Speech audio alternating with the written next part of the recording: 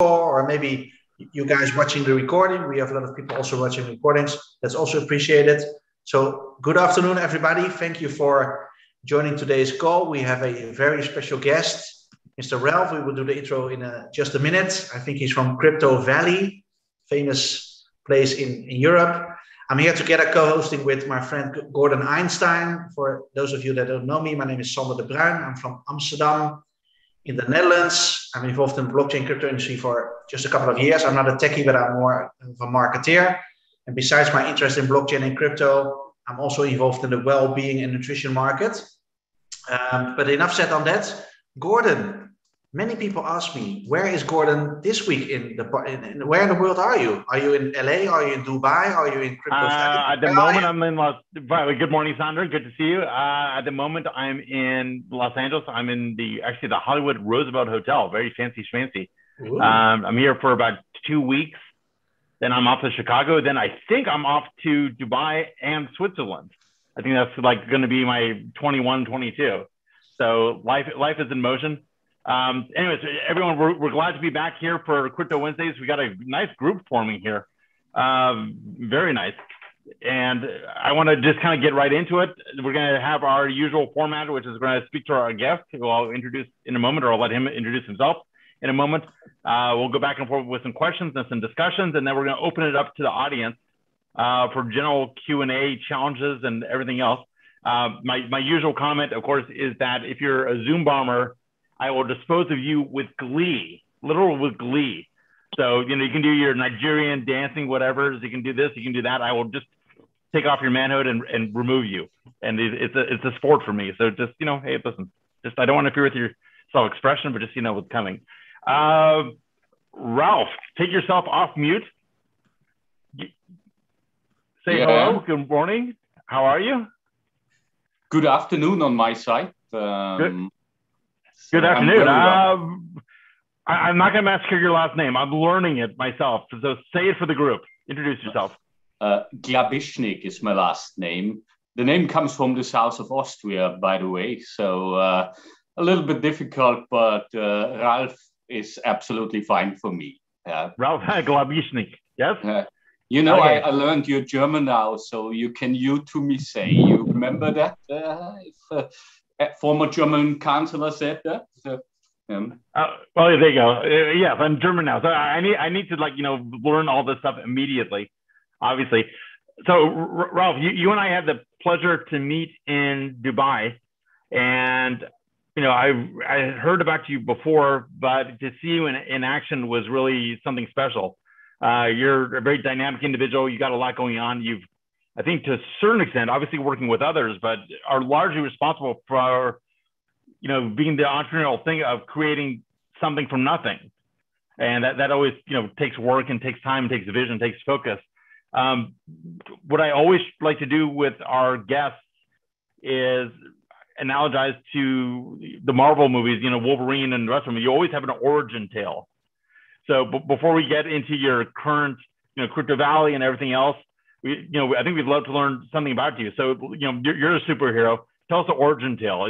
Just give us the backstory. Yeah. And I hand the microphone to you, and I reserve the right to interrupt at any moment. Great. Thank you for the chance. Just for the audience, cheers. Where's your beverage? What's your beverage? Cheers. My kind of guy. I like it. Anyways, go for it. So as said before, I'm originally Austrian. I grew up in Carinthia. In the south of Austria, and left the place when I was 20. For my education, I'm a software developer with a little bit of economics behind. So I started with assembler programming, COBOL programming, Java programming. That helps me today to understand a little bit what's happening in this blockchain world. But I finished software development 15 years ago, so I'm not a good software developer today. But I can smell bullshit, and that helps a little bit. On the other side, I started in 1998 as a consultant for a consulting company, and started with digital transformation projects in banks and insurance, and understood that there's a lot of things to do to make them more digital only, more interesting at the end of the day. And I did this until 2009. And in 2005, I moved from Germany to Switzerland, to a little boring city called Zug. And some guys of you heard about Zug before. It's I'm gonna do my first interruption. This is in 2005. In 2005, I moved to Zug. So did Zug even exist then? Yeah. Yeah, I'm kidding. Yeah. When I'm in Zug, I say Zug is a part of Zurich. Only the Zug people don't like that. But if you look at on a global level, you're in 25 minutes from Zurich to Zug, and it's a city with 30,000 people. And I moved there in 2005 because what I always like to have a view to a lake from my flat. I grew up on a lake, and I wanted to have the water, the lake next to me. And I had projects in Zurich and Lucerne. So I moved at this time infamous Crypto Valley in 2005. And I learned something special about Zug, because Zug at this time has been already a commodity valley. I don't know if most of you guys are familiar with that, but there are some very big companies called Glencore and Xatra and so on. And there was a guy called Mark Rich, and Mark Rich kicked off this commodity business in Zug, Switzerland. And this has been in the 70s and 80s. And Zug was open enough to not be afraid to foster this new opportunity. And that's the special DNA of Zug. When something new is coming up, a lot of people are afraid of the new thing, but Zug was open enough to allow it and to do that. So I opened up my first company in Zug in 2009. The company still exists. It's called Inacta. Inacta is a digital transformation company in Switzerland, having 80 employees, still trying to get insurances, banks, real estate companies into the digital world, and still paying my bills at the end of the month. Let's take it from the simple side. And I'm running Inacta as a CEO and as co-founder with my partner, Marco. I have a Swiss partner in my group of companies. He's called Marco Bumbacher. He grew up in Zug, and that's even more rare to find someone who is born and grew up in Zug. And we started this company in 2009 by accident in the same year when the Bitcoin white paper has been written. But no connection there, no OG on the 2009 level. Being in tech at this time. And then our IT company, consulting company, Inacta, grew very nicely. And in 2013, we opened up a business center in Zug. And this business center is called Lakeside Business Center. And after a few months, we had blockchain companies knocking on the door of this business center and asking, where's the Crypto Valley? And the first companies in Switzerland to form the Crypto Valley have been Lücke and Bitcoin Swiss. Bitcoin Swiss, very successful today, one of the biggest players in Switzerland. I'm a small shareholder, just to be open on that. And they have been key to grow this Crypto Valley.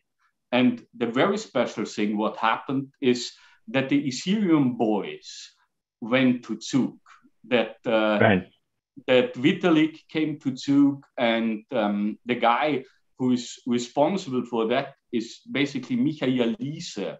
I don't know who of you guys know Michael. He's a Romanian guy, the only of the founders of the Ethereum Foundation who is still in Zug, who is still living there, working on his Akasha project in a very quiet and decent way, but I'm sure it's going to be big. And he was the guy who did the location scouting for Ethereum and was looking for which is a good place to go and build probably something which is going to disrupt the whole financial industry and others. And yeah, we got in touch there. We got in touch with MME, with Luca Müller, who is the guy responsible for the model of the foundations behind the big blockchain protocols. Then Cardano came, Charles was already from the beginning there, Tezos came, Polkadot is there, and all the big foundations which we have in Switzerland. And we thought, hey, that's a great opportunity. We are not the early movers, but we can support the early movers in Zug. And we named the part of the Lakeside Business Center Lakeside Crypto Lab, and we invited startups in the blockchain space to join us. And after a few months, we had 30 companies in the blockchain space in our Lakeside Crypto Lab. And we recognized, hey, there's really something happening here in Zug. And we grew into 2016. We started the blockchain competition in 2015. We started the competition in insurance and blockchain. We gave out a prize money of $100,000 for the best idea in blockchain and insurance worldwide. We got applications at this time from 35 countries, around 130 applications. And for the final event, we have been thinking, what should we do? Yeah, let's have a small event with 200 people. And then the final event was an event with 1,000 people, because we have been in the full crypto craze with the ICOs at this time. And I remember crazy Russian people coming in our office and say, I pay you 2,000 euro or 5,000 euro for a ticket for this event. And we just wanted to do a small thing, but came into a big thing. Well, it's hard to say no when Russians walk in with $5,000 for a ticket. Yeah, you know, we have been crazy enough to say no, because we're good Swiss people, and the fire police said it's not allowed to have more there. For the next event, we learned, and we kept some tickets back for the crazy Russians walking in. So crazy Russians are the spice of life.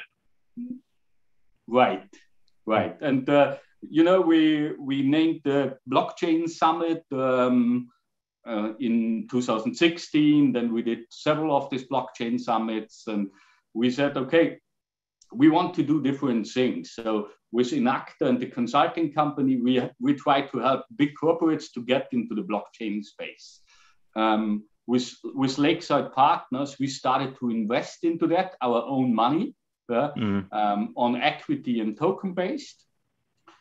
With the Lakeside Crypto Lab, we said, let's do instead of Lakeside Crypto Lab, Crypto Valley Labs, which is in the background of my picture. You see the Crypto Valley Lab, the Genesis Hub in Zug. We have there 2,500 square meter and 130 companies in the blockchain space. There's the headquarter of Tezos Foundation, of Cardano Foundation, of Lusk, of Waves, and many more. And we said, okay, let's foster this ecosystem, do events. We started the CV Maps in Switzerland. CV Maps is categorizing all the blockchain startups in Switzerland. We have now 960 companies in Switzerland working in that space, with nearly 5,000 people working in that space. We opened up a Crypto Valley Labs in Liechtenstein. And one of the last things was opening up that Crypto Valley Labs in Dubai, in DMCC. And it looks like an overnight success in Dubai, because we have more than 700 applications there. But the overnight success was 3 years working before with DMCC. How should we do that? And so we have the consulting business. We have this ecosystem, the Crypto Valley Labs. On top of the ecosystem, we built a venture capital firm called Crypto Valley Venture Capital. We invested in the last 3 years in, I think, 35 projects now. We want to invest in 200 projects with CVVC. And we started off in Acta Ventures, a venture building company, and we built 6 companies, or we started to build 6 companies in the last years. Some of them you might know. One is InnerPay, one is TokenGate, one is Gen2.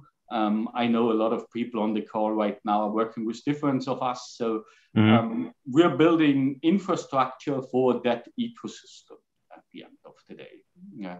Most of the times you don't recognize that the companies are connected together, because I personally believe in small teams. I like having teams less than 20 working on one topic that keeps it efficient instead of having big corporates at the end of the day. So how did you become, well, number one, wow. And I guess a bunch of questions, just on personal level, that seems like it would require a huge amount of energy and focus over time. Are you just an Energizer bunny, or that you're naturally enthusiastic, or how do you get all this done? You know, I'm a crazy workaholic. First of that, I mean, I'm staying here in Greece, and I'm on holidays, and I'm for sure 10 hours a day in any calls, meetings, Telegram chats, or whatever. So this is working on a low level for me.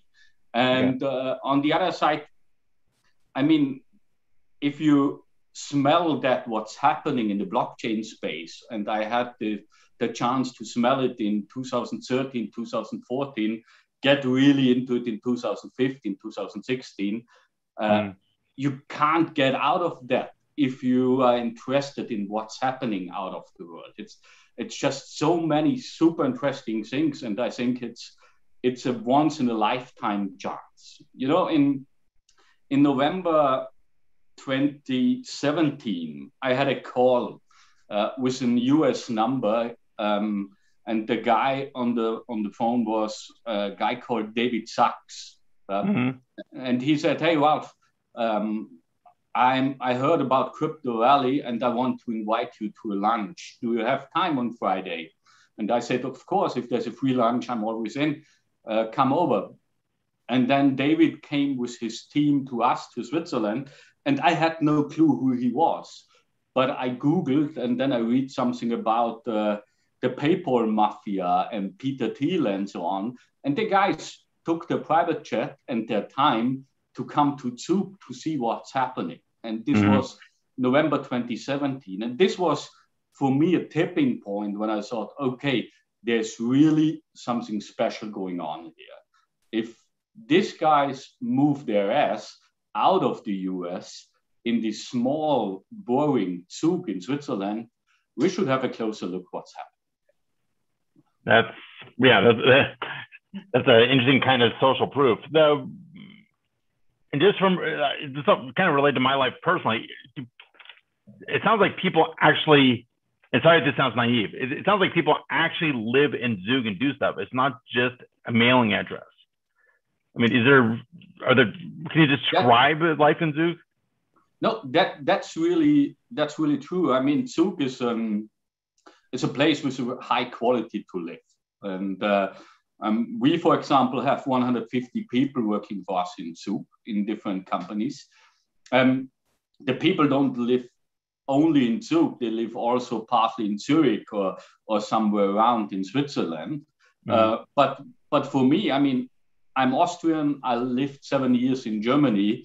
I really love to live in Switzerland, in Zug. I mean, it's super open. You can talk to the government. You can talk with the tax administration. And you're like a customer there and not like victim.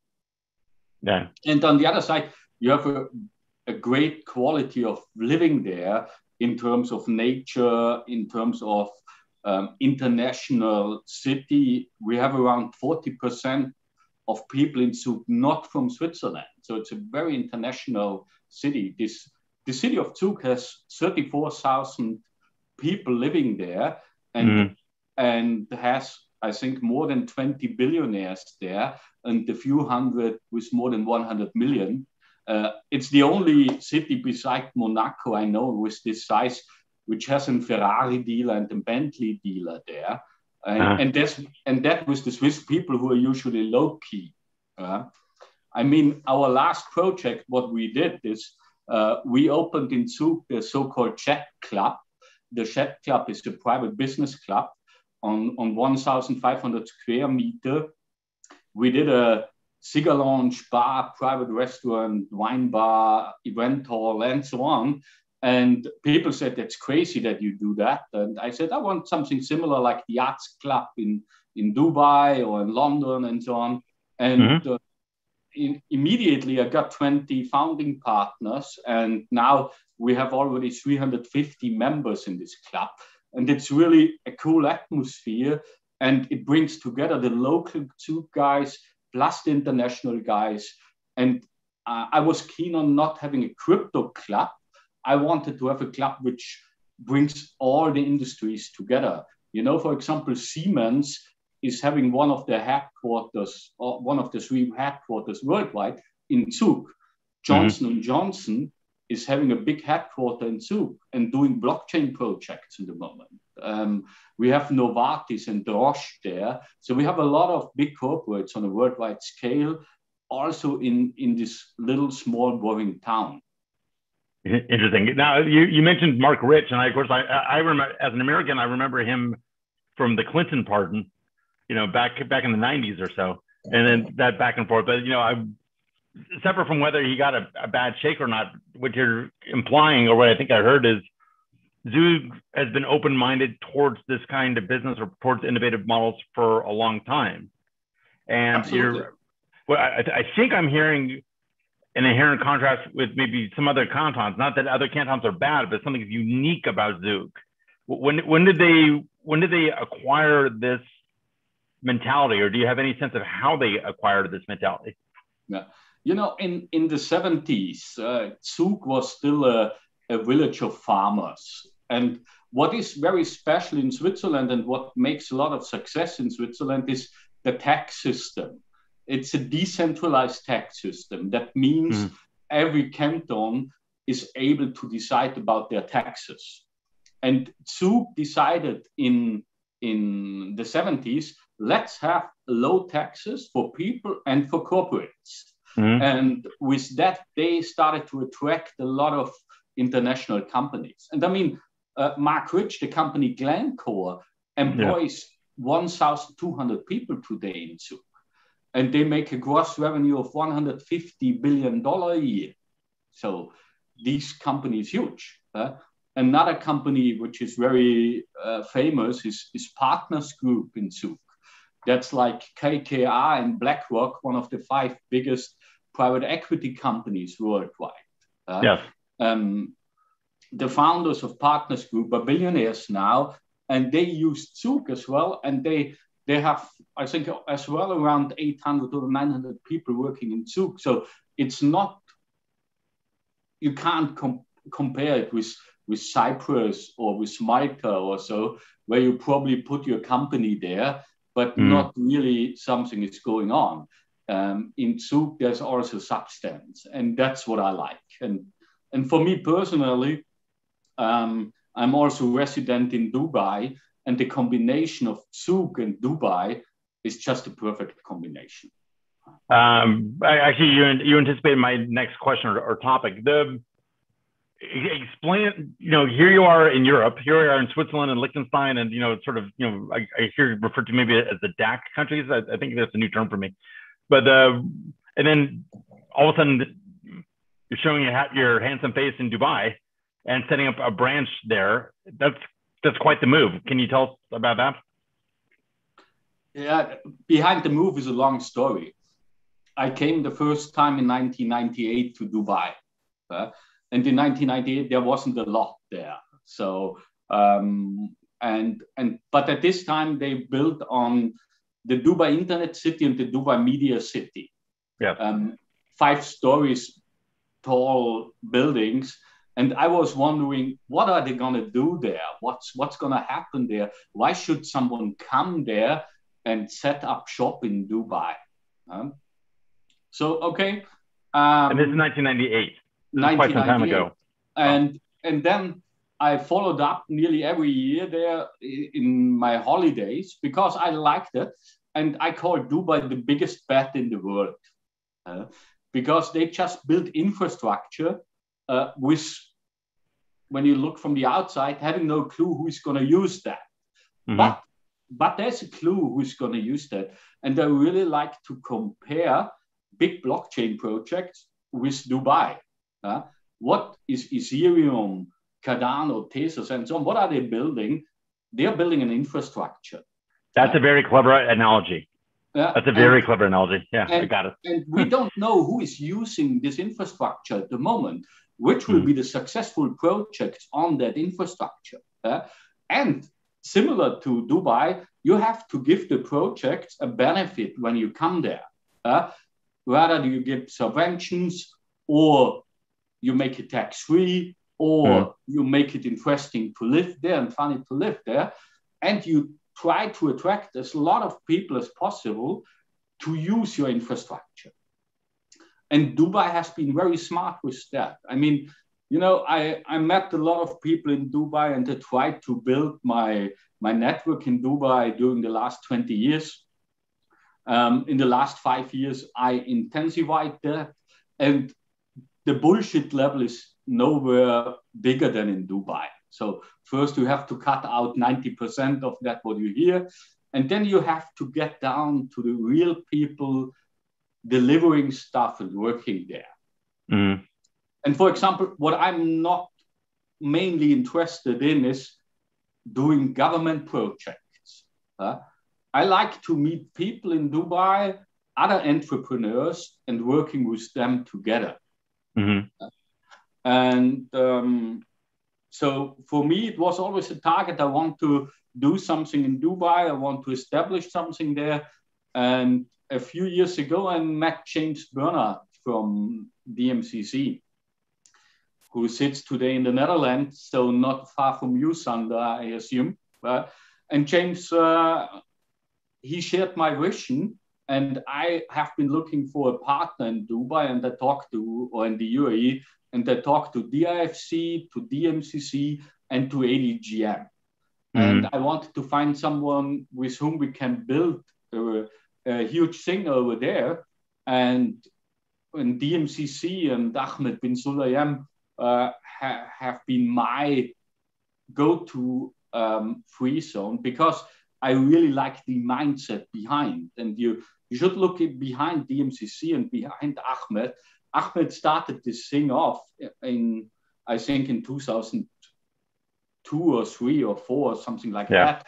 And now there are 19,000 companies, more than 100,000 people there. And he had the biggest growth last year in 2020. And this is another specialty of Dubai. When the whole world locked down, Dubai checked quickly in June, July, or let's say April to June, what's happening, opened up in July, and opened really up in September. And since then, Dubai is the only place in the world where you can do business as usual. Or pretty close to as usual. Yeah. Nearly. I'm telling you, compared to Los Angeles, it's heaven. Like when I came, it's a whole different story. It's clean, it's efficient, they're nice, the police are nice. I mean, I don't agree fully with it's efficient, but we can talk about that offline. But you know, it's quite simple. Dubai has another model. The government owns the infrastructure, and you think twice to lock down the infrastructure you own. In Europe, the governments or the politicians are usually owning nothing. So when they lock down the infrastructure, they always weight more the risk than the opportunity. And in Dubai, they have to make another decision. They have to say, should we shut down our airline? Should we shut down our airports? Should we shut down our hotels, our event infrastructure, our everything? And so they take decisions on another level. And I personally like that. That's a clever comment. And I guess on efficiency, I meant for my personal services and personal life. I don't know if in the back end, in the, I mean, to the extent I say, you kind of waved a red flag in front of me when you said take it offline, so now I don't want to. Just to the extent you're comfortable, what do you mean? How efficient was it to get your bank account in Dubai? Oh, you know what? I haven't done that yet. Okay, let's talk afterwards. Okay, good. That was a very pregnant moment there. Okay. Well, you know what? I don't know. Actually, maybe German passport will help. I guess or maybe doesn't. I don't know. I guess we'll find out. No, there's a lot of things are efficient in Dubai, and some other things are still there's some room for improvement. But I like Dubai as well as a place which is very safe. Yeah. And there are two ways you get it safe. There's the way of Switzerland to have it grassroots safe. It's grown and it's grassroots safe. And there's another way, like Dubai, it's a top-down safety. But the result is quite similar. We can walk around in Dubai and we are not afraid of anything. Mm-hmm. And I have another personal vision or macro vision. When you look at the planet right now, what's going to happen? The last 30 years, we saw the cities, and in every city we had a part which was for the richer, for the entrepreneurs, for the successful managers, and so on. And what we see right now, we see this on a global level. Mm-hmm. We see people moving to places where you feel safe. I mean, if you have small kids, and I have 3 of them, if you choose between South America or Dubai, it's quite clear where you go. If you say, do I go to Joburg or do I go to Dubai? It's quite clear where I go. So I want safety every day. And with all the things happening on the world and probably an upcoming economic crisis, this will accelerate. I mean, I have friends last year in Mexico. They came in a shooting after a few weeks of lockdown because they got robbed there. And so you think twice if you want to go there. We know a lot of stories of people in the crypto area who got kidnapped, similar things. But that didn't happen in Switzerland. That didn't happen in Dubai. That didn't happen in Singapore. But there are only a few places worldwide where you really can be free by yourself.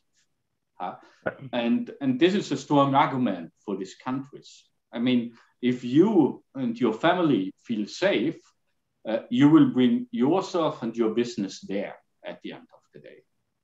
And when you see what's happening in UK, I have a lot of friends, they say to me, hey, Ralf, I don't want to live anymore in Notting Hill. It's not safe anymore. Talk to people who lived in France, in Paris. They're leaving Paris. It's not safe anymore. Germany, we see a movement there. And I think this is going to accelerate, especially when we run into an economic crisis, which, in my simple opinion, will come up in the next few years. I think you're right. So let me shift a little bit. So Crypto Valley Dubai, what's your main mission? And then if you're successful, what does it look like in, say, 2 years? Like, how do we know it worked? And what's it? And then how do we know it works? I have always philosophy to try to build an ecosystem.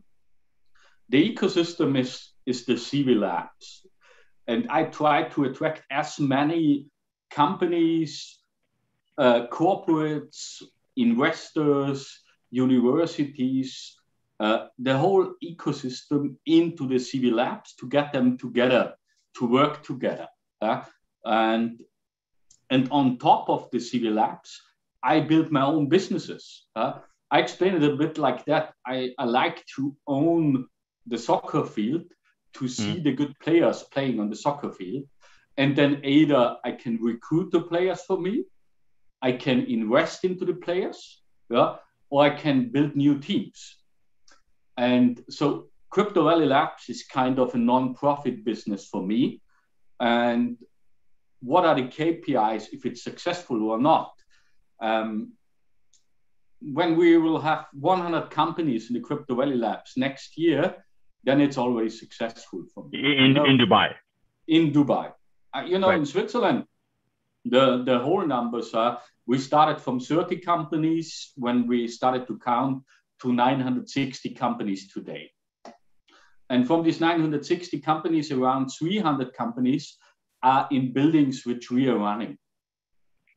So nice. 1/3 of the ecosystem is in our it's on your soccer field.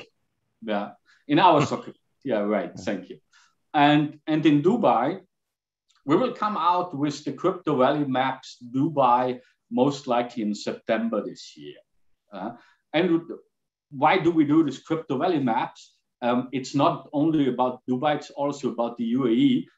We try to categorize all companies in the area. How many are there? What's the growth? What's going on? How many people are working there? That's a good KPI for me to see the growth of an ecosystem. And I think you have been at our last event at the Billionaires in Dubai. And I said, I want to... I'll even be more generous than that. So you guys that was an amazing event, extremely well produced. You were clearly beyond capacity, but not to the danger zone. And you and Joseph Holm were nice enough to basically sneak me in there when it was extremely difficult to do so. And I had a great time, and I met a ton of people, and it was just a classy, nice scene. And having, believe me, I had a good time in Dubai, but to have a good time where it's quality is not always the case. And that was really nicely done. So yes, I'll give you a pump on that. Thank you. Thank you. And what I said on stage there was, I believe that we could have more than 1,000 companies in the blockchain space until end of 2022. Which is pretty soon. Yeah, this is 18 months. So, and I think the opportunities there, we will see some issues in the world, I believe, in autumn, winter again. Issues like COVID lockdown, issues like economic. I mean, I have no clue. I'm nothing in that, but I have the gut feeling we will see some issues again. And sure. And you know what an ecosystem is really core of is three pillars. An ecosystem is about infrastructure, and Dubai is world class in physical infrastructure. And there's also regulatory infrastructure needed, and Dubai is building that right now. The ESCA, the DFSA, they're building that. The second thing you need is capital. Mm-hmm. Dubai has a lot of capital, not Dubai itself, but the region and the people. The Emirates, let's say. Yeah, also Saudi and so on. Mm-hmm. And the third thing is you need talent. You need the smart people. And you know what changed the last 15 months in Dubai? I have met so many smart people telling me, I came to Dubai for 1 week. This was 6 months ago. And Gordon, you're one of them, if I remember that right. So, no, a lot of... I think that's because you said smart people. But yes, I came in there in December just because of some personal stuff. Was like, wow. Came back in January, and barring some small trips in the middle, 6 months to change my life. And I'm going back there and to be your neighbor in Switzerland in 2 weeks. I mean, this is a complete 180 on everything I was doing before. So future Crypto Wednesdays will not be at 5:30 a.m. my time. Thank God. But yeah, nice. Dubai is the airport lounge you don't want to leave. No, I mean, really, I believe Dubai has all the ingredients to be on top of our crypto world. And what I would like to do is I would like to connect everyone, like we did it at our last two events, to bring them together and to grow this ecosystem we have. So I'm open. You know, I'm not a Bitcoin maximalist. I'm not a Ethereum boy. I'm not the Charles Hoskinson follower. I think this thing, what we are building together, this is going to be so big. And we are now around 1994 or 1995 in the internet area. So it's going to be huge. And when we stop talking about what the technology is and start talking about the applications, then it's going to change. And I still believe we need 5 to 10 years more. Right. And I'm already a few years into that. And I'm getting older, but I still got a lot of energy to put it into that. And okay, don't say that. I think you're younger than I am. I'm pretty sure. I'm not totally sure, but first, I'm turning 52 this week. 52 this week. Yeah. Congrats. Yeah. So remember, we got high energy, my friend. Yeah. Congrats. No, I mean, I really the energy this space is giving to me, and this opportunity is giving to me. That's huge. You know, one of the biggest successes we had in Switzerland the last years was that the Libra Foundation, the project of Facebook, was set up in Geneva, was set up in Switzerland. This was taking something from Silicon Valley to Crypto Valley. Of course, I have to be honest, it didn't succeed. They took it back this year, but it was a step to get out some of the power of the US and decentralize this power. And I think when we all work on that to get the opportunity to decentralize stuff, and power and financing and opportunities, then we did a good job.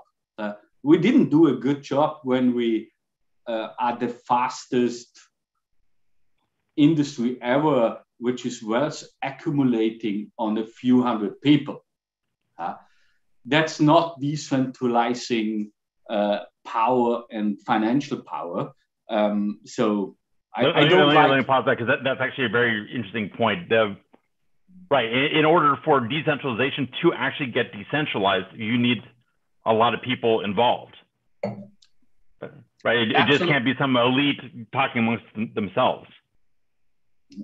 I like that. You know, you should have a look. I don't know if you remember this post when Binance did a huge profit, and then there have been the posts on social media, Binance compared to Deutsche Bank.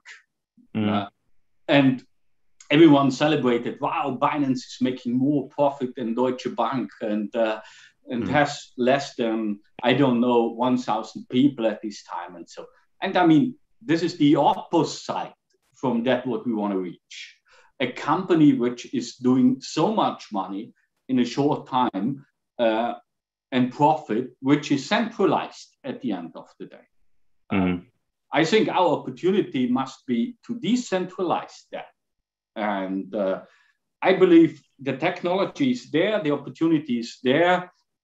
We have to take care a little bit about that. And the combination out of Switzerland and Dubai is, for me personally, perfect. Interesting. So let me tell everyone in the audience, we're going to head into the second part of the show very soon, where we open it up to the audience, and you will get a special opportunity to ask questions to Ralf and talk with them. And we have a lot of alumni speakers on there. So just if you have questions or want to ask things, start putting your name in the chat, and we'll kind of queue it up. And Sandra, maybe you can help me with that a bit. But Ralf, before we get to that section of the show, you kind of led into the next question, which is, you talked about your vision for CB Labs next couple of years. What's your vision for the technology as a whole? How do we know if what should it accomplish in the next couple of years, and how do we know that it worked? Like, it's the end of 2023. What am I looking at? Probably end of 2023 is a little bit early, but or 2025. It's the end of 25. What am I looking at? I want to take this whole thing in two steps. Okay. One thing is we are building a new financial system, a new financial industry. And this new financial system, new financial industry is already quite far along. We saw Coinbase in the US. We see like Kraken, Huobi, and so on, you name it, how they are working. I personally believe when the blockchain space is only creating a new financial system, then we didn't succeed. Okay. I'm really looking forward into use cases which are outside of the financial industry. So not that the financial industry is bad on that side. I mean, I'm investing myself in tokenization and all this stuff. But you know what's really interesting is self-sovereign identity, moving IP rights. When our Napster 4.0 is token-based, then we have succeeded. When YouTube 4.0 is token-based, without talking about that, but how we share the revenues behind that, how we share revenues in education. Okay, so I'm going to totally interrupt. Are you at all concerned about censorship or the repressive effect on some forms of speech that come from centralized media? Or do you steer clear of that topic, or what are your feelings? Because you mentioned a little pet peeve of mine that you may not share. You know, of course, I'm worried about how media works today, how professional media works today. But also, I'm worried about how social media works today. You put out the wrong message, and the mass takes it as true. We need also there to have a balanced system to rate and to rate stuff and to get the stuff really on a good level at the end of the day. And you know, we always talk about privacy and we don't want to give our data, and when you don't pay for a service, you're the product, and we know all that stuff. But every one of us is using Google every day. Everyone, or not everyone, but a lot of one of us are using Facebook, Instagram, LinkedIn, and so on, and are not paying for that services. So on one side, we say, oh, it's bad, they collect our data, they make money out of that. On the other side, we use it for our daily business. And, you know, I think the awareness on that is not super high. I mean, last year I organized an event at the World Economic Forum and had Brittany Kaiser there, and we talked with her about all the stuff. And I mean, you know, it's crazy. You look into that, what's happening there, but basically we are not changing really anything. Okay, fair enough. And I kind of took you off track, and I apologize. So Vision 20, you know, Ralf Vision 2025. Go on. Ralf Vision 2025 is 5 more years to have my vision ready. That's May 2030. Okay, fine. Ralf Vision 2030. Tell us. Ralf Vision 2030. We will have the Internet of Value. So moving values in all different levels will be tokenized. And levels will be music, IP rights, videos, real estate, my watch, whatever. We will have tokenized this stuff. And you know what the most complex value is to tokenize? Ourselves. Yeah. the people. Okay. So having us in a way with an electronic identity where we control the data behind, and where we say, okay, I control my data, I have my identity self-sovereign, and I tell you, the bank, when you're allowed to use it, you, the insurance company, when you're allowed to use it, you, the government, when you're allowed to use it. And this is the vision for 2040. 40.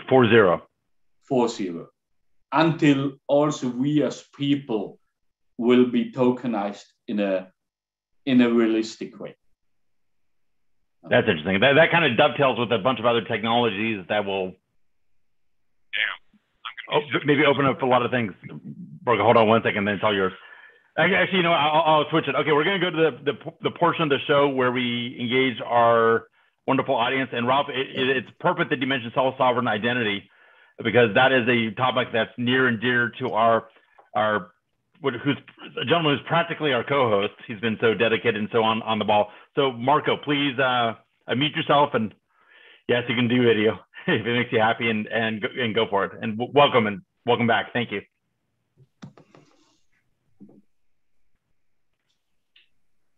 How about it?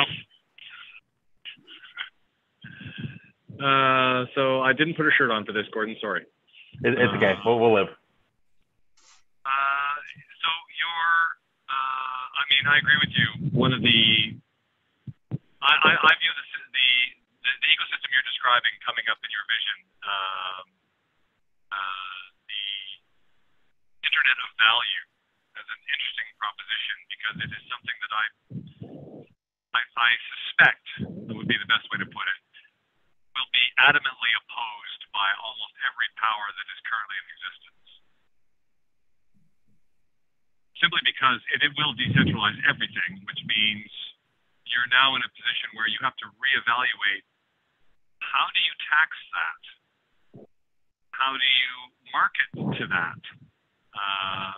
The concept of self-sovereign identity as one example, which I've actually decided I want to rename it. I don't want to call it identity. I want to call it accountability.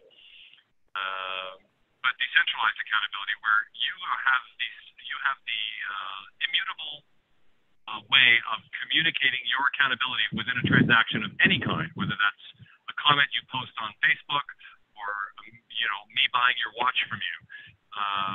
The accountability is assured by cryptographic infrastructures that we're building today.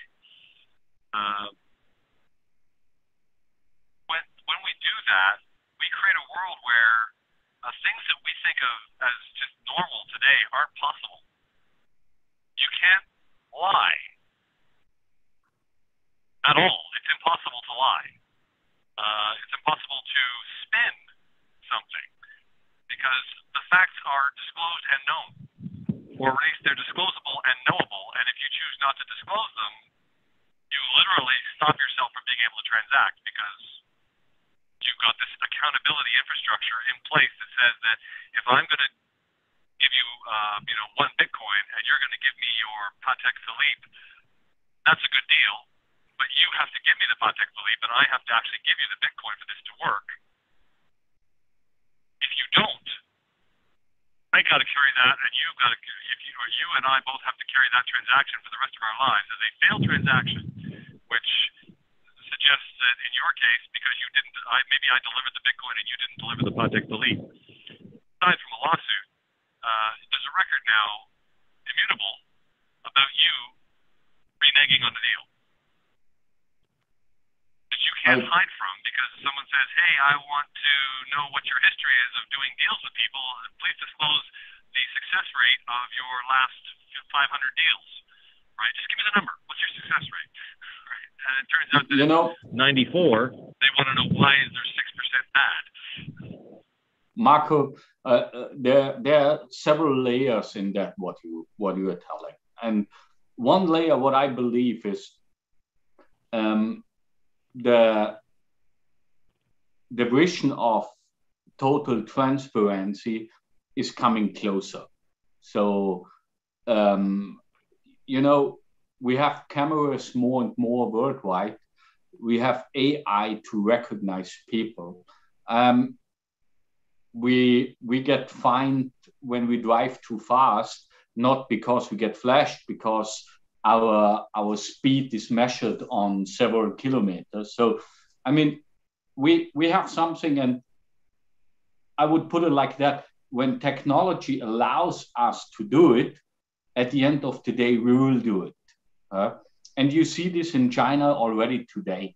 I mean, I think you guys are familiar with that China has a rating system. When you pass a street, when it's red light, you already get fined automatically. You're not allowed to buy train tickets then when your rating is down, and so on and so on. So China shows what technology can do already today. And now we have to split our industry in two totally different things. One thing is what countries like China want to do with blockchain technology, what CBDCs are going to be. And the other thing is what libertarian, Bitcoin, Monero, and so on transactions and projects are. And these things are so far away from each other. And a lot of people don't get it. I mean, let's celebrate that China is doing a CBDC. They control, at the end of the day, the whole money flow. They control the taxes. They can freeze your money whenever you want. They can deduct your fines in a second. So, this is the total control, what we have seen 20 years ago in science fiction movies. So, and we see that today. And I like to compare that with the frog in the water, and the water is slowly going hotter and hotter. The frog is not recognizing that. Interesting. Let me get my friend Wasim on real quick. Wasim, welcome. Hello. I just wanted to quickly ask you if you feel like the convergence of the different trends, being KYC, identity, and the proliferation of blockchain technology in accordance with certain regulations will sort of take care of things in terms of locking in who's doing what. Because I came in a little bit late, and it seems to me that things are converging, but perhaps there are some hurdles or obstacles that we haven't thought about. If you would please comment on that, and thank you very much. Thanks, Wasim. Who was putting the question in the room, just to get a picture? Wasim. Yeah, my name is Wasim Mamlouk. I am the VP of Capital Markets at Nimbus DeFi. Thank you. Thank you very much. I fully believe that KYC and AML to a certain level is important. There are only a few markets worldwide which are not KYC and AML now. But the question is, what is the level of KYC AML you need? Do you want to be KYC AML when you buy your coffee on the beach, or when you buy real estate for $500,000? Right. And there are only a few industries in the world which are beside that. The art industry is one very good example, and the art industry fits also very good into that what Marco explained before. There's no transparency, so what the price of a piece of art is and what the real price is, what has been paid and so on, is super intransparent. So I'm personally a friend of KYC AML to a certain level, but I also believe there should be some room for our freedom, for our personal freedom. And in Switzerland, for example, we can pay up to 100,000 Swiss francs around 100,000 US dollar without KYC AML. So 99,000 is fine in cash. In China, that's probably 20 US dollar or so, because no one takes cash there. And in the rest of Europe, it's around 2,500 euro, 5,000 euro. So it's a little bit the question where to start with that, and what is a fair amount of KYC and AML. Now, let me ask you, if I'm not necessarily, I have a fetish for privacy because I think political space exists within privacy. But to your point, to the extent that AML and KYC is an automated, streamlined process that just is seamlessly operating in the background all the time, because maybe that's where technology is taking us, does that coffee versus real estate purchase distinction even matter anymore if it's just something that can happen instantaneously at almost no cost, if it's just omnipresent? Does it make sense in Ralf 2040 to maintain that distinction? It makes a lot of sense. I mean, again, in my 2040 vision is today we have a term of being a star, being famous. If you are famous, there are small countries in the world where you can walk around freely and you're not disturbed by others. Let's take a person like Roger Federer. I'm a Swiss or living in Switzerland. He's a famous tennis player. Roger Federer is able to go to a dinner in Zug, Switzerland, sit on a table without security, without anything around him. When he does the same in Dubai, it's as well possible. When he does the same in South America, he needs security around him to be safe. When he does the same in Germany, he needs security around him to not be all the time disturbed by people to get an autograph. So there are different levels of privacy for stars. And why do you choose stars Switzerland to live? Because the people in Switzerland leave them alone. Now, coming to my vision, I wear glasses today. I believe in a few years, the Google Glass and the functionality will be in nearly every glass.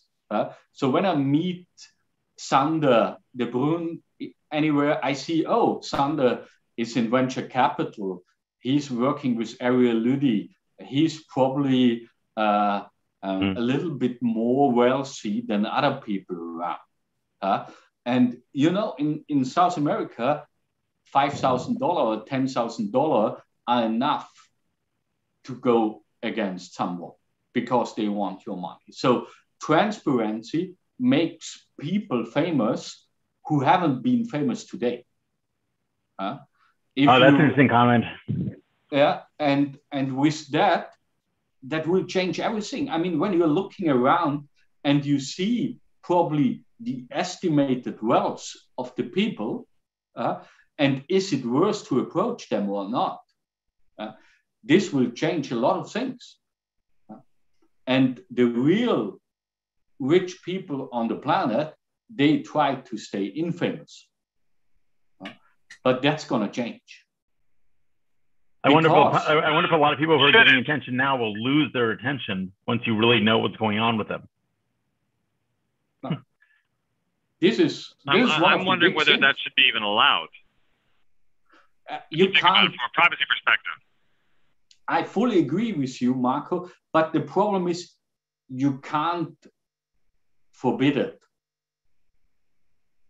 It's just collecting data.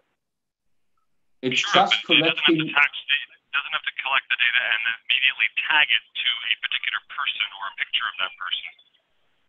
It could tag it to an identifying algorithm of some kind. A self-sovereign identity, for example, where all of your interactions are done under a different pseudonym from a technical perspective.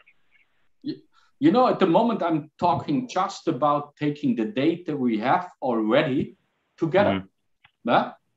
Taking pictures. In that case, yes, you were right. I'm not talking about some new.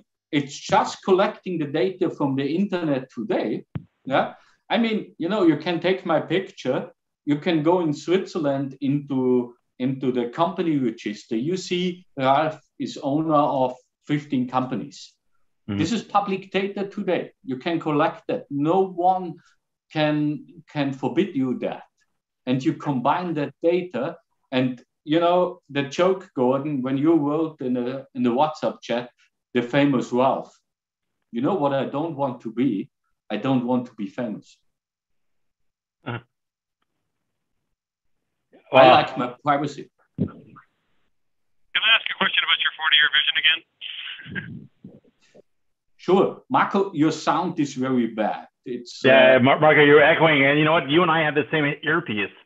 I got the one that you told me to get. I'm using it for the first time. So come on, buddy. And you sound amazing. Am I still echoey? A little bit, but whatever. It's okay. Just go ahead. Just articulate. The question I have is, I've been sort of looking around. I'm a decentralist at heart. Let's put it that way. And I think the decentralization of accountability is one key thing. A lot of people call it identity, but I think it's much bigger than that. It's really about accountability. And then the decentralization of our monetary or value system is also critical to achieve what we might want to call the evolution of humanity.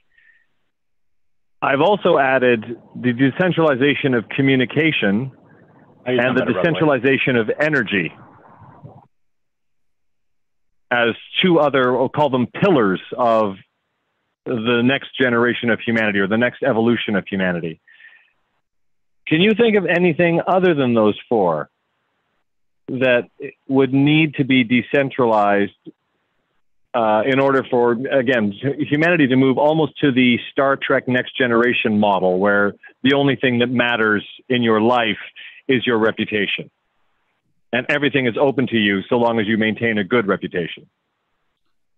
You know, I think... Oh, yeah, sorry, guys. I'm going to hijack 1 second. Ralf, I want you to store that question in your mind. But we have our famous fellow attorney who Marco knows, Raphael Baumann, on the call. But I think you know Raphael, hopefully well. Raphael, thank you for joining. You're an awesome gentleman. I would want you to say hi to Ralf, and then just if you got any kind of comment or question or just anything to throw at him, now would be the moment. And I'm hijacking just because I know you have a second. So go. Thanks, Gordon. No, I just want to say quickly hi to Ralf, and I could ask him as many questions as I want because he's staying in Zug as I am, and we will see each other soon. Nice to see you, Ralf.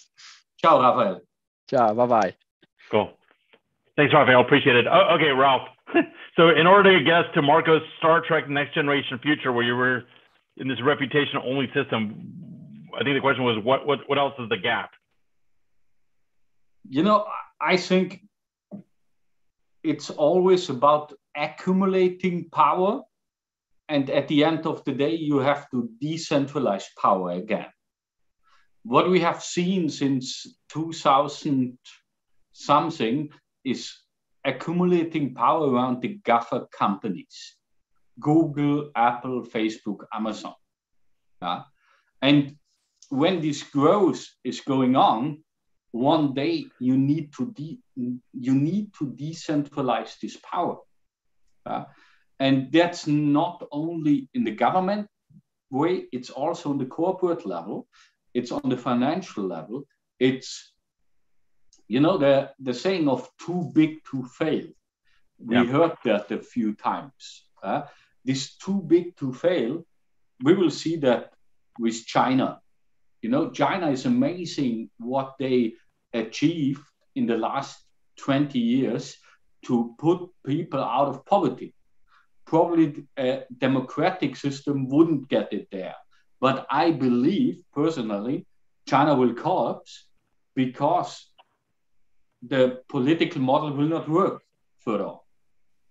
And I also believe... the country will collapse, or the current mode of governance will be subject to like a shock reform? It's both together at the end of the day. It's a little bit like I had yesterday in the evening an interesting discussion on that with a gentleman I didn't knew before. It's a little bit like the Japan syndrome. The guys who are a little bit older, like you and me, Gordon, they remember how everyone celebrated Japan in the beginning of the 90s and how everything is going on. And then we saw it's not gonna go on. And I mean, in China, we have a lot of smart people in China now being educated in Europe, in the US, and so on, and getting back to China. They will not tolerate this political system on a long journey. And on the other side, I mean, yeah, when you are 20 years in the internet or a bit more like I am, you probably remember Alta Vista. That was our Alta Vista, engine. Sure. Yeah. And yeah, of course. I mean, today, you go on Google. So Google knows more about myself than my wife does. And that's not good at the end of the day. I mean, we really... Well, it depends what you mean. Do you actually want your wife to know more? That could be dangerous. No, it's or do you want Google to know less? I really want Google to know less. Okay. Because just imagine the power behind Google with the data they collect. I mean, if people are starting to Google about any equity, any share, Google knows, hey, the people are collecting more data about, let's say now, their Apple shares. Probably they are going to buy.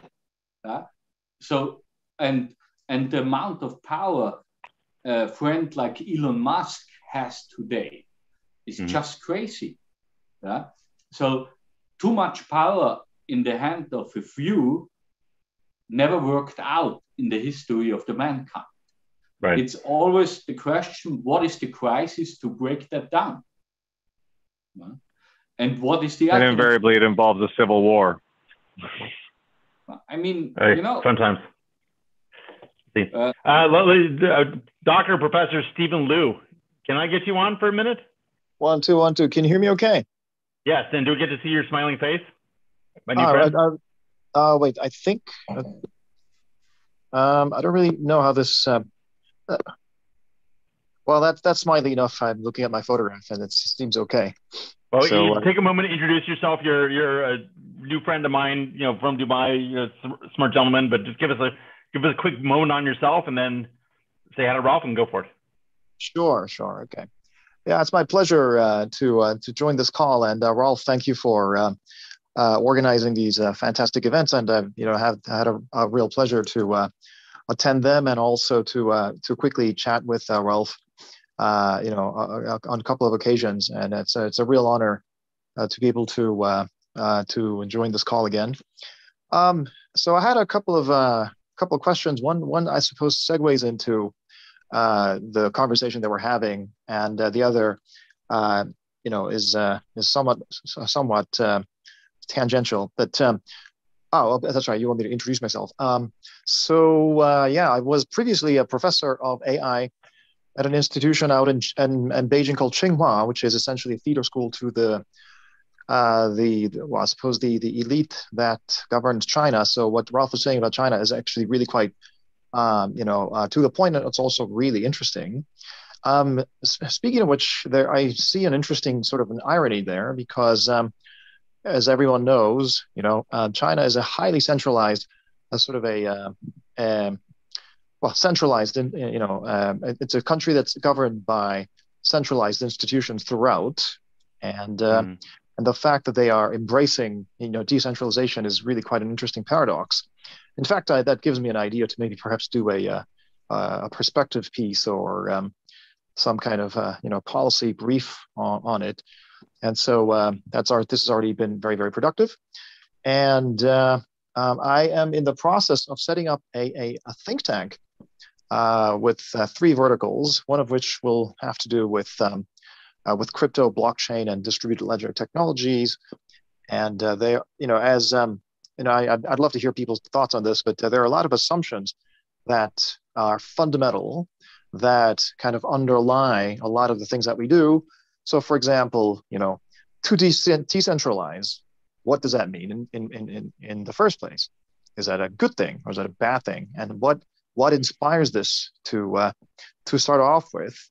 And there are a lot of fundamental assumptions that have not really been sort of discussed. And Gordon and I had many conversations about these issues.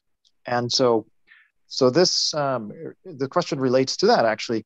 What do you see, Ralf, as the future of decentralization? So we've been talking about this topic for some time now, but if we were to kind of extend this to the logical extension, right?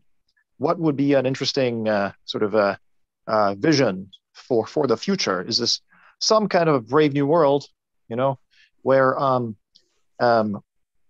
we Professor, you're doing what smart people do. What's that? Contain your question in one succinct sentence. Go. All right. What do you see? So, okay, two succinct questions. One question: what do you see as the future of decentralization? And two, what is an interesting sort of a use case that, or what are some of the examples of interesting use cases that you see with blockchain? Good. That's it. Good. First, Professor, please block the 10th of October in the evening. I need you on stage because your voice is amazing. Oh, thank you. He's a great singer, by the way. And I will host the next event on the 10th of October in Dubai, and I want you there. Okay, now just so you know, have you heard Marco sing? No, I didn't. It is shockingly good, and I'm not being sarcastic. Okay. So get them both on stage, and I'll be in the audience because if I sing, people's eyes will bleed. But just trust me. But we need a band. Yes, so these are good people. But anyways, go ahead, please. Good. And then to your questions, Professor. I don't count me to the smart people, so I always only quote other people's because I don't have own thoughts on that. And Vitalik said decentralization is, for example, not taking the taxi companies out of the industry. It takes Uber out of the industry. So what I really believe is a lot of the value we are creating today in all of our businesses worldwide is made by middlemen. And when we are able to distribute the value which is created further to those who are really producing the value, then we will be successful. So it's about distribution of wealth. And yesterday I saw something interesting. It was also a social media post, and there was, before COVID, there was worldwide one person with wealth of more than $1 trillion.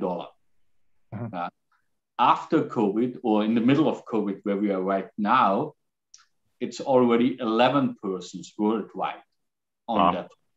So it's going in the wrong direction. We are decentralizing, or we are centralizing wealth and not decentralizing wealth. And when I heard the first time about an universal income idea, I thought, what a bullshit. I thought, what the fuck, what a bullshit. But I really believe we have to think in total different models, how we are able to distribute the wealth, which is here worldwide, a little bit better. And when we're able with the decentralized world to support that, instead of more centralizing, more decentralizing, then we're successful. Interesting. And then, Professor, was your second question covered in there? So the use case.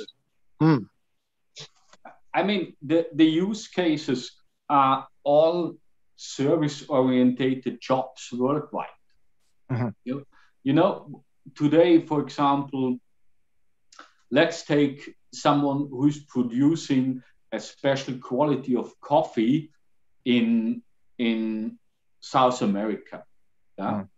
How cool is that when we are able to tokenize the coffee, and when I drink my cup of coffee and say, I really like that, I want 1 cent of my, let's say in Switzerland, $4 I paid for the espresso. I want that 1 cent of this is going to the producer. To make the business direct and to take out all of the middlemen for that transaction. I can give my appreciation to those gentlemen or those people who created it. And this is cutting out the middleman. It's not that I know where the bones are, where the coffee has been made. It's more about, hey, they took their time to work on that, and they probably get $50 a month today. And when we can contribute directly there and take out everyone on the supply chain, that would be very cool in my opinion. I like it. We're gonna switch to my favorite Swiss/Dubai attorney, Irina here. And you got to unmute yourself so we can hear your powerful voice. Hi everyone. I am stuck in meetings all day, but I could not miss this episode of my favorite people presenting about my favorite subjects such as Dubai and Switzerland. So here I am saying hello to all of you, and I wanted to, and please forgive me if that was covered, but I wanted Ralf to, as an outsider who's becoming an insider of Dubai, to list top 5 negatives that Dubai can improve in order to become the crypto hub, which I think we deserve to be.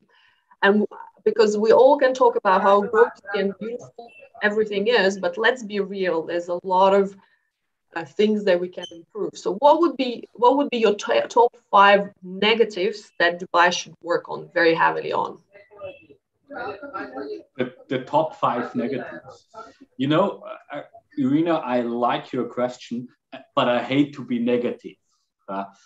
So first of all, I'm very positive. I think Dubai has everything we need to build it there.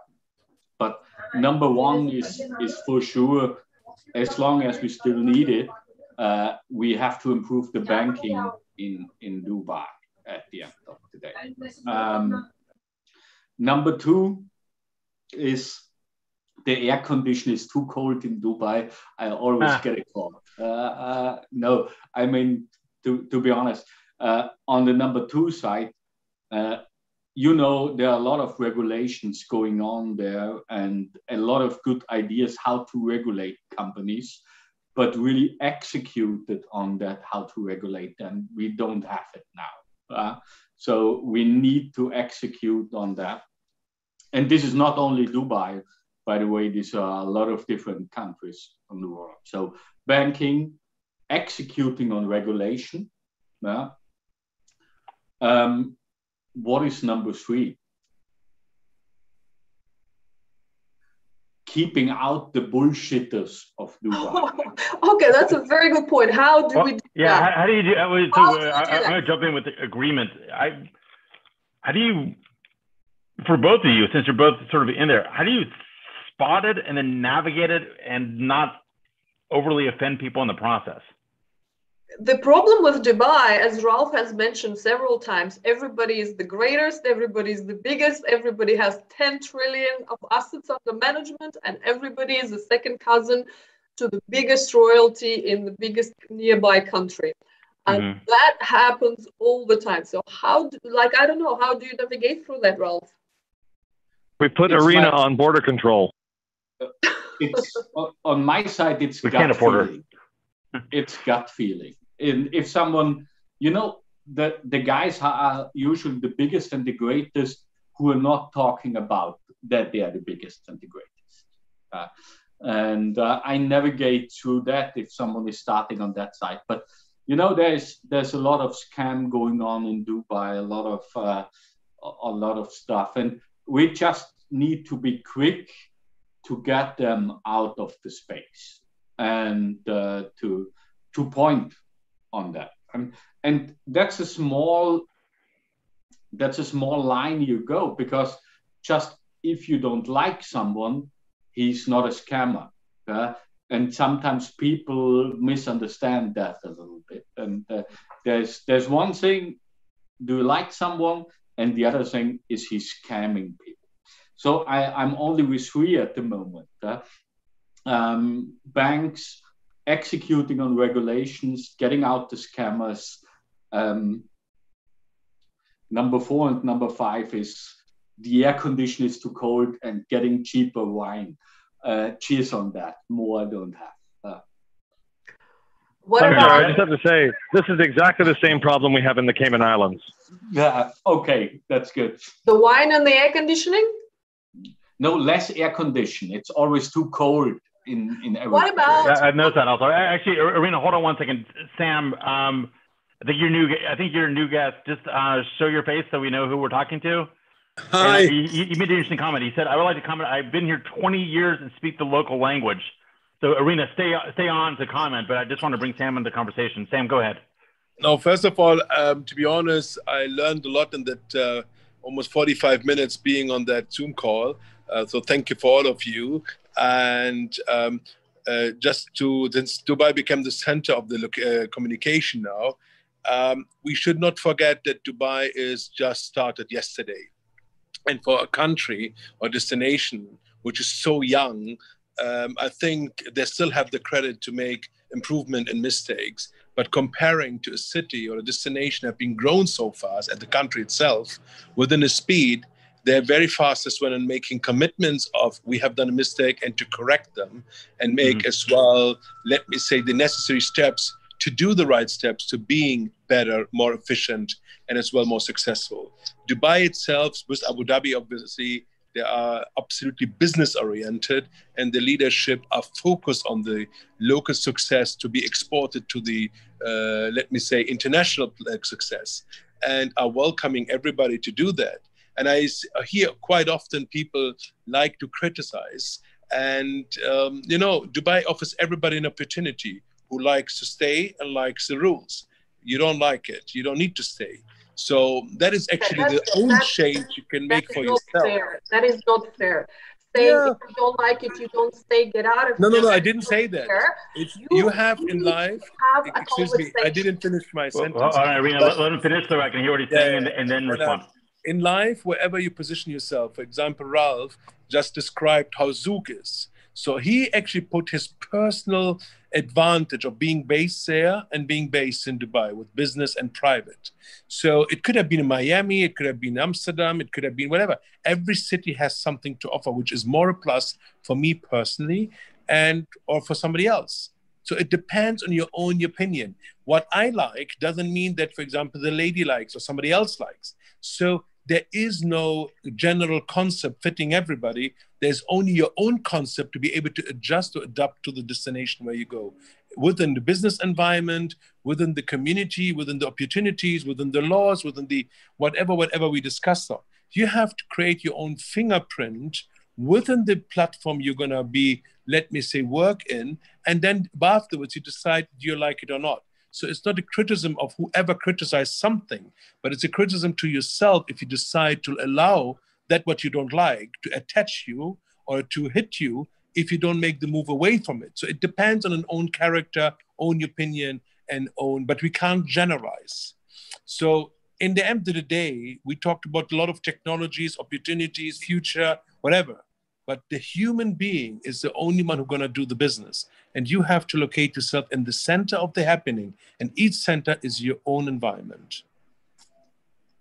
So let me throw something in there. I was a dilettante in Dubai before now getting serious about it because I just didn't know it well enough to evaluate for my life. And I asked a lot of people who I trust who have different points of view about, what is this place? Is it some superficial Las Vegas where everyone talks and nothing actually happens? Is it a place where we can get a lot of stuff done? Like, what is it?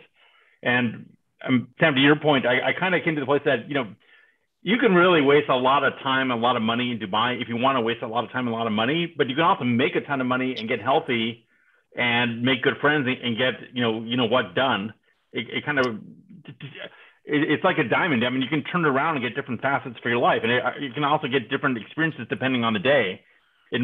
Unlike some other places where it's just, you know, boringly consistent. Though I had a friend who's sort of an insider say, you know, if you want it to be, it can be some hyper-capitalist meritocracy where it's brutally competitive at a certain level, but if you're cool with that, you can do great.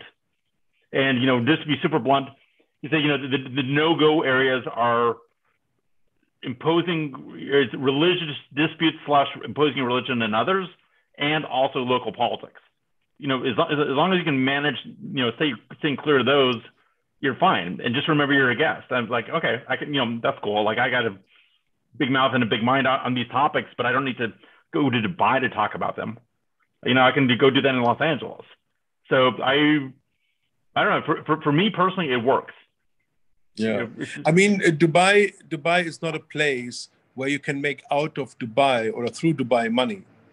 People, if they come from abroad, should choose Dubai as a great destination, as a platform to be able to navigate your business and as well lifestyle, whatever you want around the rest of the world. It's a great environment where you have great freedom to work, to be creative, to do things usually in a couple of destinations you can't do. So Dubai is, at the end of the day, a city. You know, it's not a country. The Emirates is a country. But you are surrounded by so many opportunities in other countries which are just growing up, just waking up. I mean, we heard a lot of things about Saudi Arabia, but what they're doing on the other side for business and other things, it's amazing. In Africa, there are opportunities which are crazy, but they're all young born. And they need people probably like us, like others, to guide, to advise, to establish, to make aware of corrections. And they are actually thankful for. That's why they have so many advisors and consultants, and they listen to it and they're correct and they admit. They don't keep it on for 10 years until they make a call. They sit together and tomorrow the call is made, and they do mistakes and they correct them again, which is good. And we learn out of that all together. Dubai is an opportunity to do things, but it's not like something you should focus on where you get out of Dubai rich, because this kind of gold digger thinking is over since a long time. It's a place where you can express yourself, you can safety, you can live nicely, and you can do things what CV Labs, for example, is aiming for. And I see there's a great opportunity and chance to make it happen, what Ralf just explained before. Look at Angus, you're new guest. Would you raise your hand? You want to unmute yourself and show your smiling face and comment? Or Angus, rather?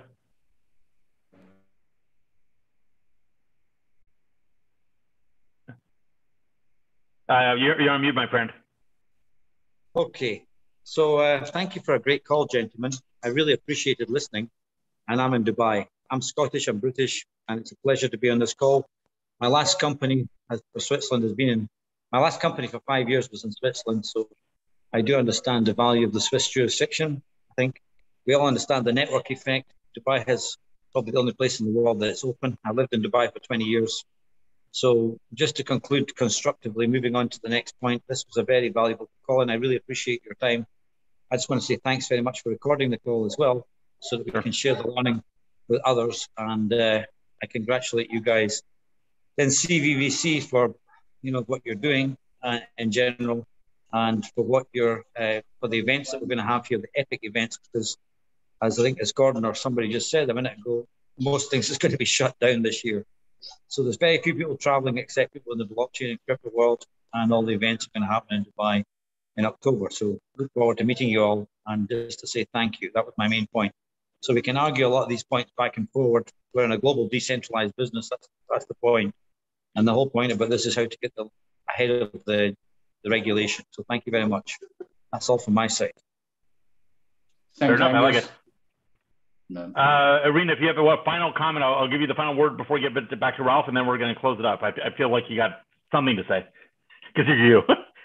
Well, I just kind of think that we all love Dubai. That's why we are there.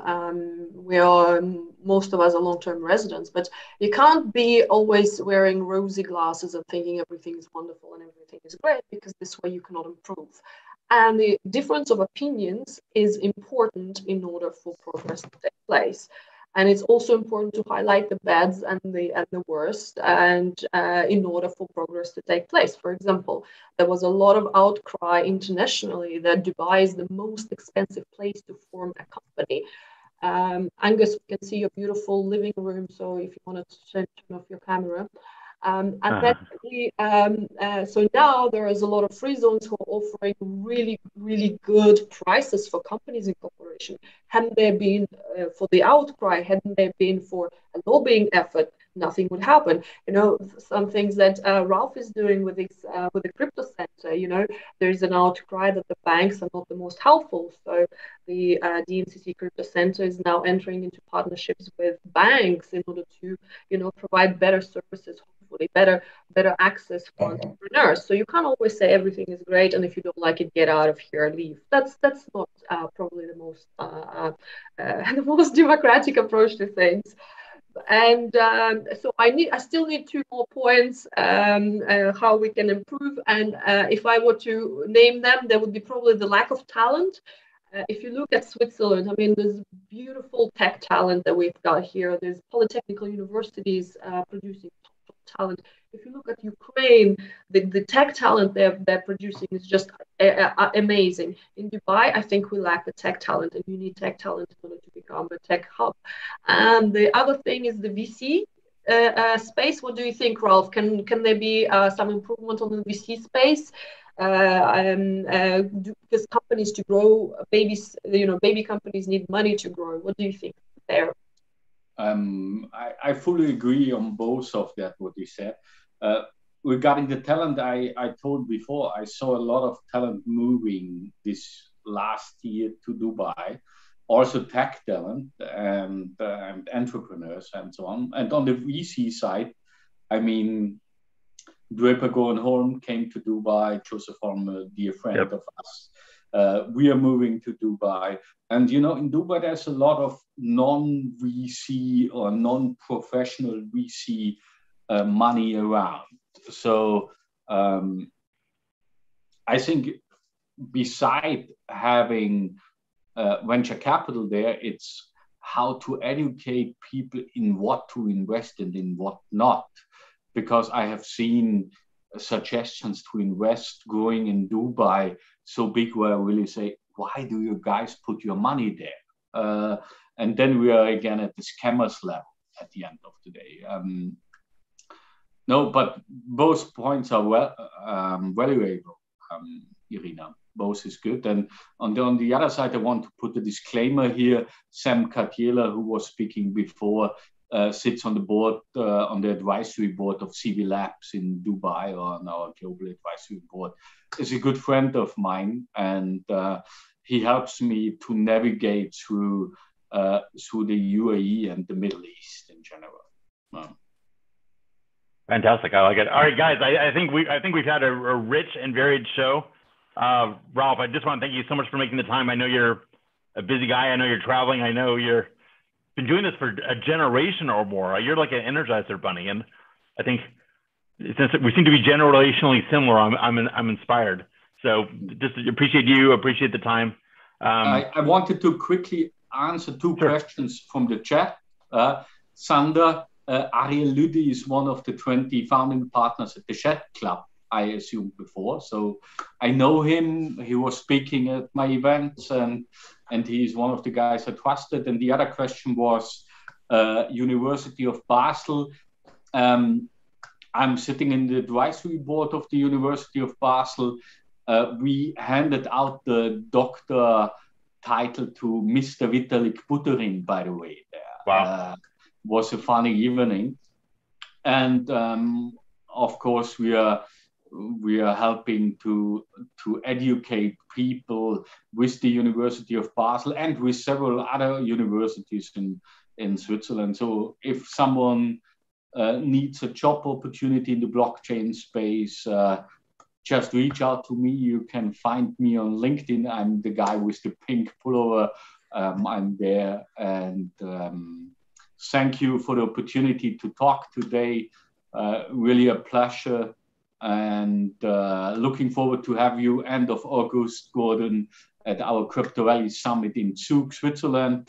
I'm excited. And for the guys not in Switzerland, but in Dubai, put in the 10th of October in your calendar in Dubai. There will be some things going on. Very interesting. Looking forward to that. I like it. Sander, as I like to say, my good friend, do you want to land this plane? Yeah, sure. I think, Gordon, because I was watching also the live stream on YouTube, we had a lot of attendance also there. A lot of people are happy that we're back, and that we're happy that we're back with a great guest like Ralf. And I really appreciate, Ralf, that you spent some time with us. I think the interaction between the audience that were here live and yourself was really good. So can we please get you back in one of the upcoming shows also? We always appreciate, industry experts and professionals sharing their ideas, sharing their vision. This is what it's all about. And thank you to all our guests who were also part of the show. And also one of our biggest fans is Marco Anibali. So Marco, thank you for joining. And Gordon, good to see you again. Let's well, you're going to see me on your time zone pretty soon. Let's schedule our new upcoming Crypto Wednesday show. But for now, I would like to say thank you, everybody, and especially to Ralf. Thank you for taking the time. And we all look forward to seeing you in the near future. Thank you, everybody, and stay healthy. All right. Peace out. Thank you. Bye-bye. Bye-bye. Bye.